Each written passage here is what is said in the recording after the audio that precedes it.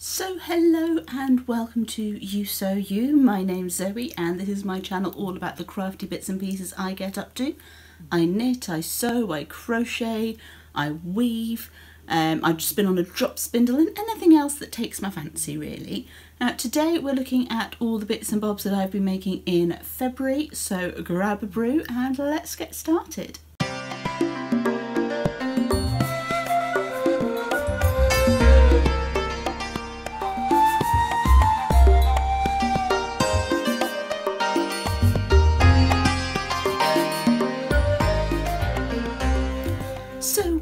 Welcome back to any returning viewers, and to any new viewers a very warm welcome to you. So as I say, we're looking at all the bits and bobs that I've made in February this week. So let's get started with what I'm wearing. Obviously these aren't February makes, but it is what I am wearing. So I have on my spotty tunic, which is a sewing project that I made years ago. Based off a tunic that I already owned, so I used that to draft my own pattern. This gets an awful lot of wear and I need to make some in some different fabrics as well. And over that I am wearing my Shrug Hug, which is in Jameson yarn, and it's a pattern by Knitting Expat. Obviously I'll put the links down below. Where I can put links off Ravelry I will, and I know Mina on Knitting Expat is migrating her patterns over onto Payhip. But not everything is there yet, so I'm not sure if this one is or not. So if it isn't, it'll be a Ravelry or an Etsy link. I don't think she's got many patterns on Etsy, but where I can it'll be off Ravelry. So moving on to finished objects, I'm going to start with a couple of sewing projects. First up we have the Scoop Pinafore, which is the second version of the scoop that I've made. The first time I'd made it in a fabric that's probably a little bit too drapey really for this pattern. This one has a lot more structure. I've used a charcoal Ponte Roma from Minerva, who send me fabrics in return for me putting a post up on their website. So I'll put a link down below for that. I do tend to use affiliate links from Minerva, which means if you buy anything by clicking on my link, they send me a bit of money and it doesn't cost you anything different, so win-win. Now this particular Ponte Roma has laser cut pinpricks throughout, cut over it, so I did pair it with a mustard lining. I didn't worry about getting a stretch lining for this particular project because there's enough give in the pattern, there's enough wearing ease for me not to need to worry about stretch on a Scoop Pinafore. I mean I'm planning to remake it in like denim and stuff as well, which won't have any give at all, so it's not a garment that needs a lot of stretch. If it was, then I would be looking at getting a stretch lining to put in there as well, but it does give that little pop of colour coming through the fabric. So that's the Scoop Pinafore by Sew Different. Again, I will link down below to all the bits and bobs. And my next finished object is another Minerva project. It's this Calais shirt. Calais? It's by Closet Core Patterns, and it's got options for a crop shirt, a tunic and a dress. I've obviously done the cropped version in this fabulous jungle print. Now I've used the popover placket from the tunic version on mine. The first time I've done a popover placket, so it was a little bit fiddly, but it's fine. I did manage to place a parrot right where I needed to cut for the opening for the placket, which was annoying. My own lack of forethought really. So to compensate and to make sure there is a parrot on the front of the shirt, I've fussy cut the patch pocket to include a parrot. I wasn't actually going to put the pocket on, but I needed a parrot on the front. One of the things that made me really happy sewing this up was when I realised as I applied the band collar that I'd managed to get the head of a parrot right dead centre in the back of the collar. So yeah, really pleased with that. The fabric is really soft and drapey, it's a pleasure to wear. And yeah, this has already been worn to work, so yeah, really pleased with that one. And I can see me making some more Calais. I might make a tunic version in like a chambray or something, that'd be quite cool. Or even in the crop length, a chambray would be pretty good. So yes, I have plans for more of those at some point. So that's my sewing finished objects. I do have another Minerva project on the sewing table cut out ready to go, but I'll show you that in March's roundup at the beginning of April. So moving on to knitting finished objects. Now these finished objects have been on the go for a while. First up we have the Bundled Up Socks by Knitting Expat. As I say, I'll put a link down below. If it's Ravelry, I'll say that it's Ravelry, but I will just have a look and see if she's already migrated this pattern over to PayHip, in which case I'll link there. This is in the Robin colourway by West Yorkshire Spinners, which is one of their Christmas colourways, so these will be going in the Christmas box, probably.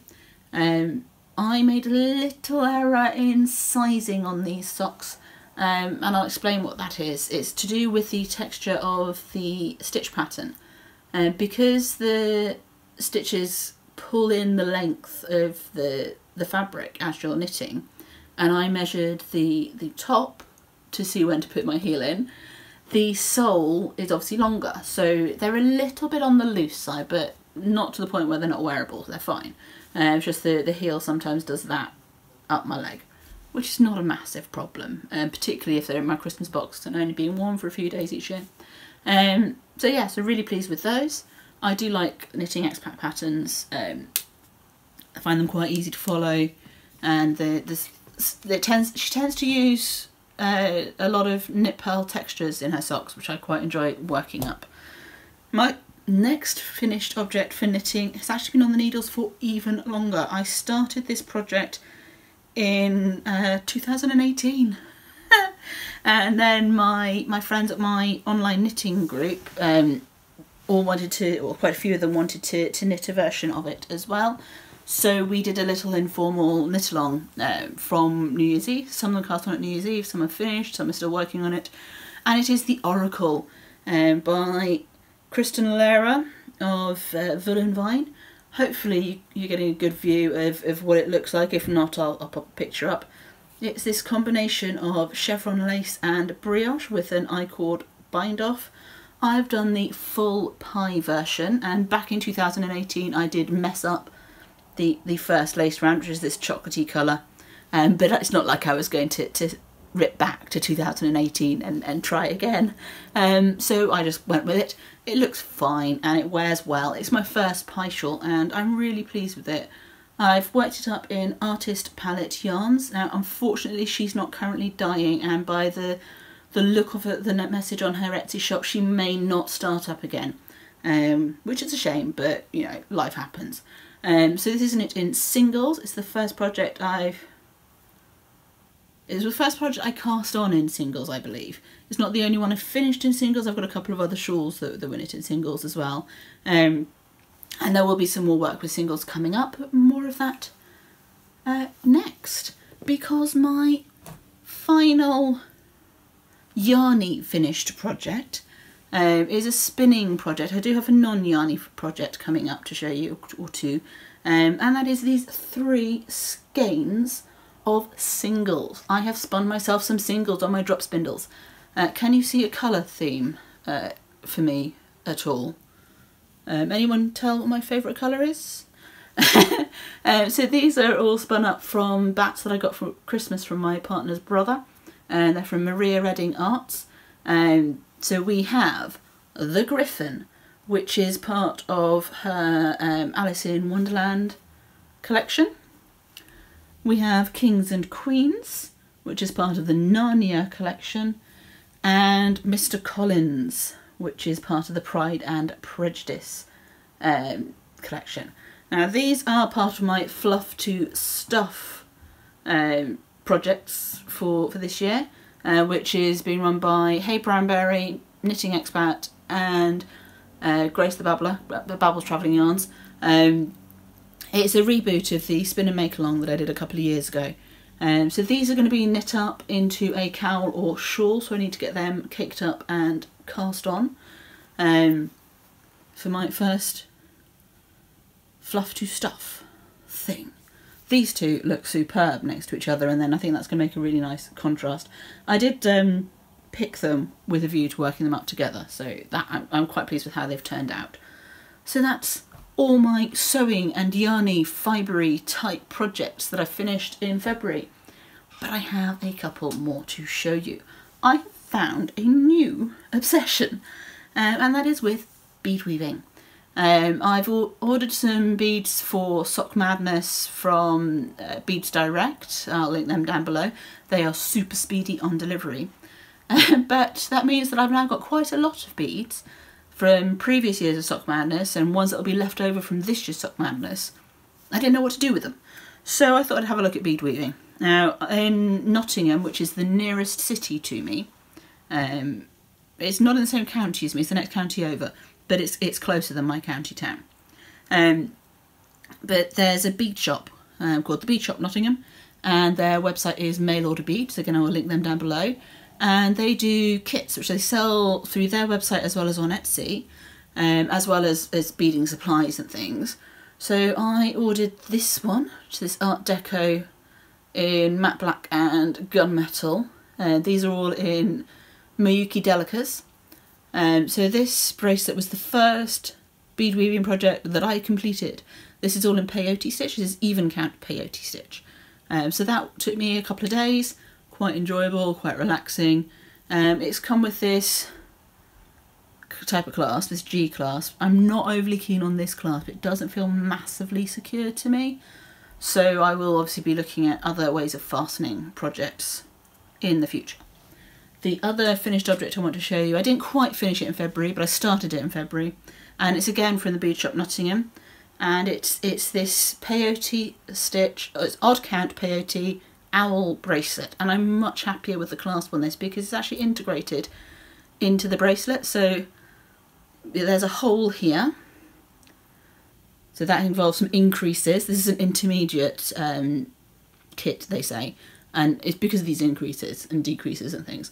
So we're adding beads here to increase to make the hole, and you start at that end, then you bead all the way down. I had to add some rows to make it fit. I actually had to add an extra owl as well to make it fit because it's much shorter than my wrist. And then you create this toggle at the other end. So again, you're adding beads to do that, which will be why it's the intermediate.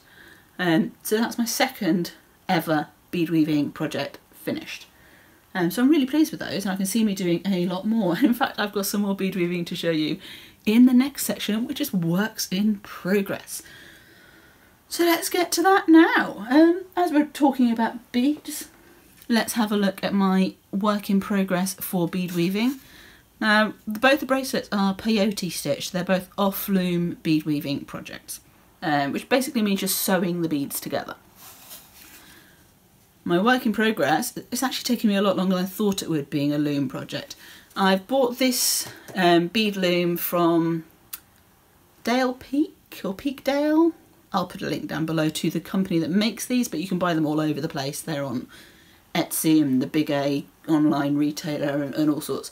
This is the pattern that's on the cover of the box, and they give you a colour printed version of the pattern for this project. There are some black and white project graphs in the kit as well that I maybe should have started with because they're narrower. I'm picking up 60 odd beads at a time on a loom needle and placing them underneath the warp threads and sending the needle back through for this. So it's taking a bit longer than I anticipated for bead loom weaving, but it's quite enjoyable, it's quite relaxing. The main difference between the finished look of the loom bead and the peyote is the way the beads line up. On the loom, they're lining up in dead straight rows, whereas the peyote stitch, it looks a little bit more like a brick wall.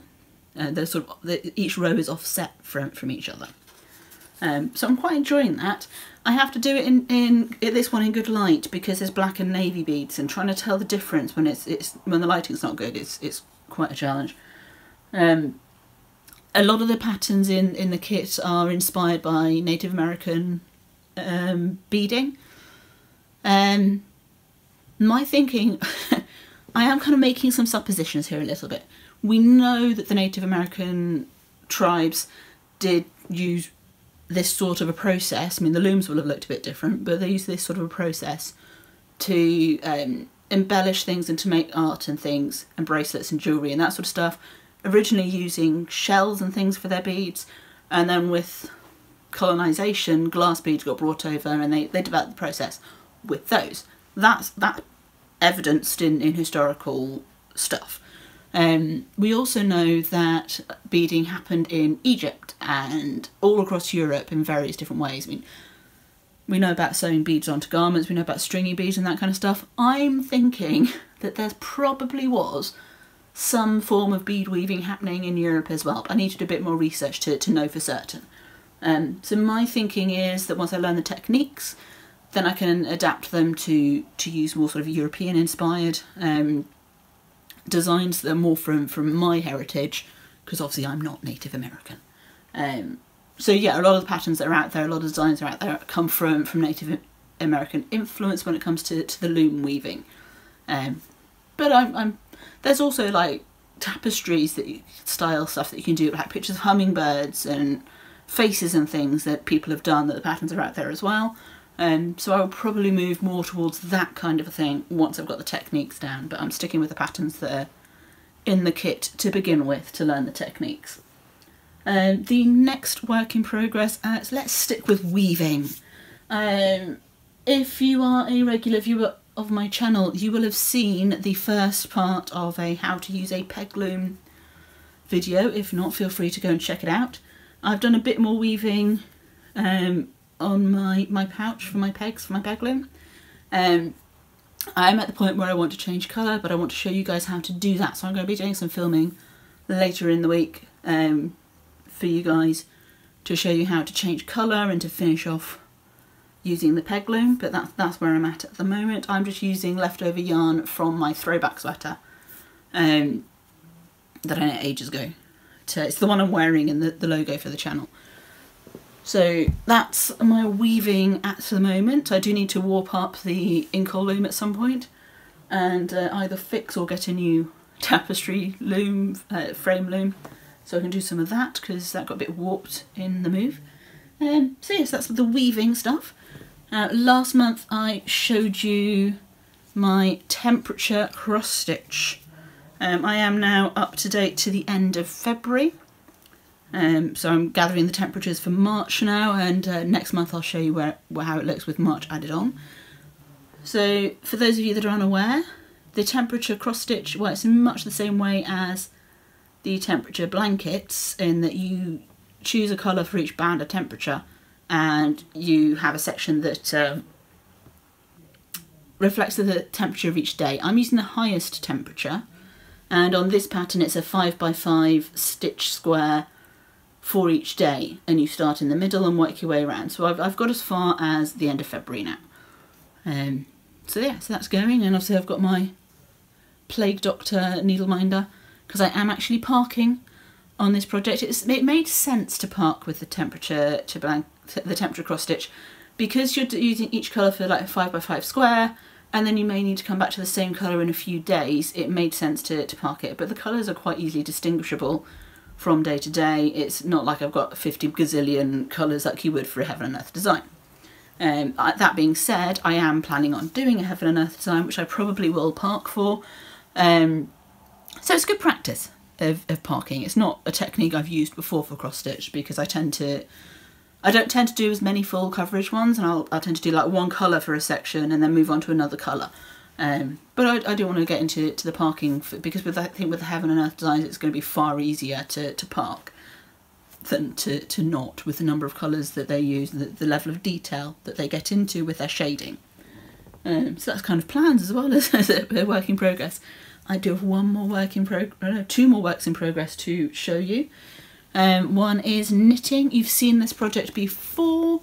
It is one that I cast on New Year's Eve. It's not attached to a ball of yarn at the moment because I'm about to change colour. And it is the Winter Lights shawl. I will put a picture of the original up on the screen because I'm all bunched up on the needles here.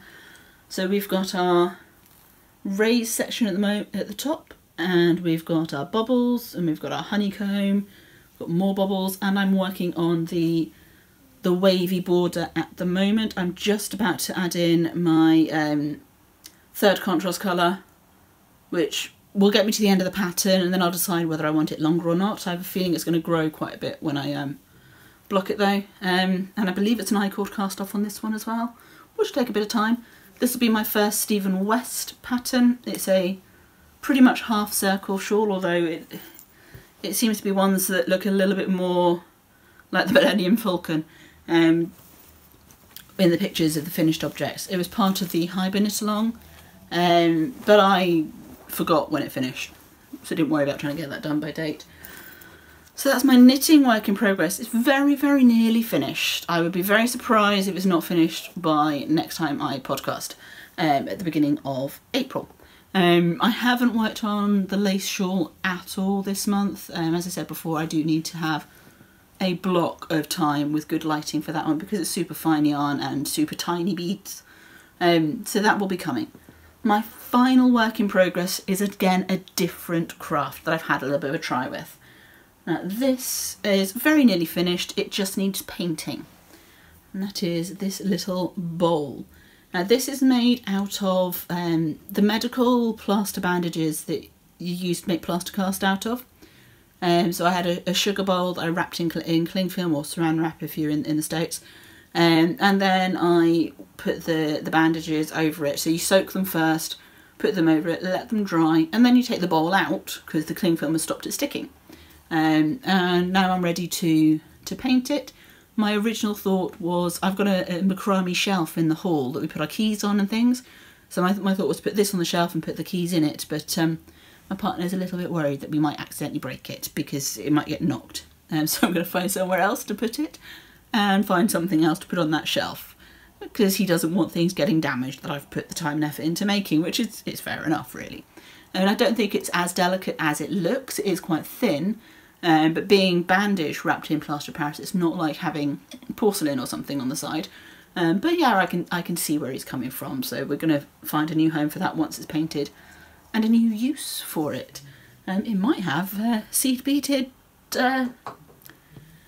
bracelets and things put in. Who knows? I'm going to need to find a home for all this bead weaving that I'm going to be doing. But, yeah, so that is all my works in progress. So in terms of plans moving forwards, we've got Sock Madness starting this month. In fact, the qualifying pattern dropped today. So prepare to see a lot of socks on my Instagram feed. There will also be some more spinning and working with handspun going on for Fluff to Stuff.